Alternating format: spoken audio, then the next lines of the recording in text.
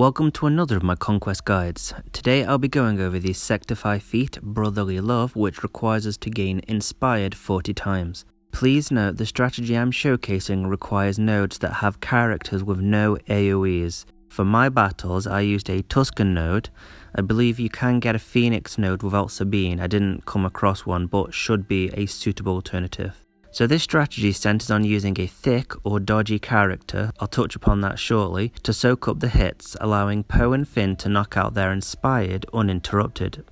I originally intended for 5 to receive Watch Shield Tech and Voluntary Vanguard, and with Deadly Catalyst and Ruthless Swiftness equipped, he'd counter, trigger the latter and feed Poe and Finn Turn Meter. I removed 5's mods, just to lower his offense so he wouldn't kill off anyone, and Hermit Hoda ended up getting Voluntary Vanguard, and to my surprise was dodging almost every attack even though he wasn't under stealth.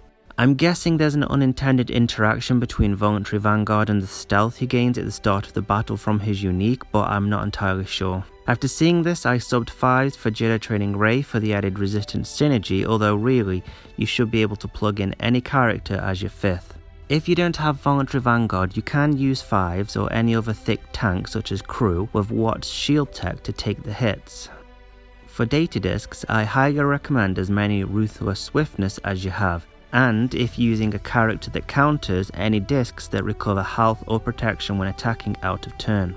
I did have Deadly Catalyst equipped so 5s could trigger Ruthless Swiftness on his first counter, however this probably isn't needed if giving Finn Watt's weapon tech, as he'll be generating quite a bit of turn meter through that. So that pretty much wraps up this video. If you have any questions or suggestions, ask below or find me on Discord. Till the next video.